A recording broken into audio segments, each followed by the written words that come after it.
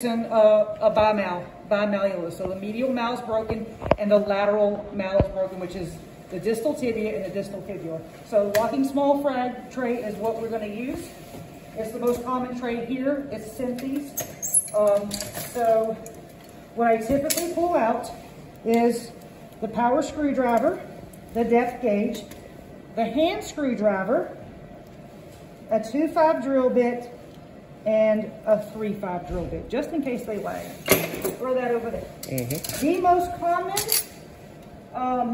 plate that we use for a fibula fracture is a 7-hole 1/3 tube. So I'm going to get out a 6-hole just in case, but 7 is the most popular size that we use. If I can find one.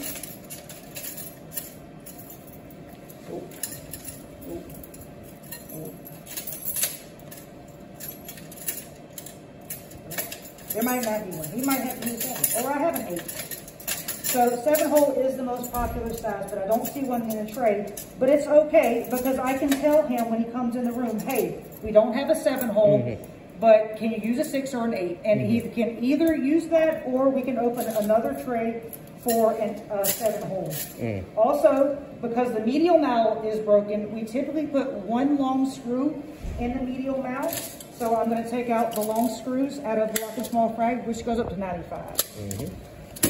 And because we have to put a long screw in, I also want to get out a long 2.5 drill bit. If I can get it. This tray is a hot mess. So the long 2.5 drill bit's calibrated, so we don't need a depth gauge.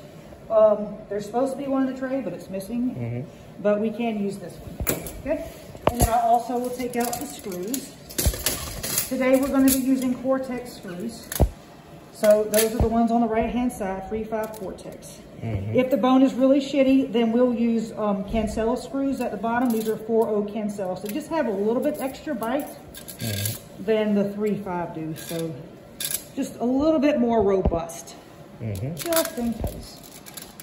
We don't typically use locking screws on ankle fractures, but they're here. And why don't we use a locking screw on ankle fracture? Because the plate that we use, the 1/3 tube, is not a locking plate. It only accepts Cortex screws. At the top of this tray, put that in the right spot,